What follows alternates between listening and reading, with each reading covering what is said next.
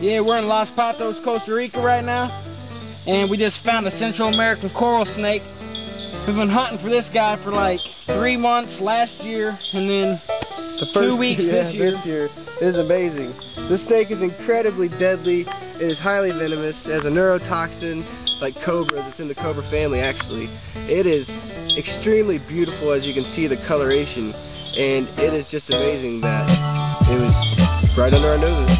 You can see him breathing hard right now. He's really mad. He's hissing kind of. Yeah, he was raising up in the air like a cobra would do if it was aggressive, trying to, I guess, you know, warn us or scare us off. It was a little intimidating when we first found him, but he's calmed down a little bit now. He's not as hyper as he was at the beginning.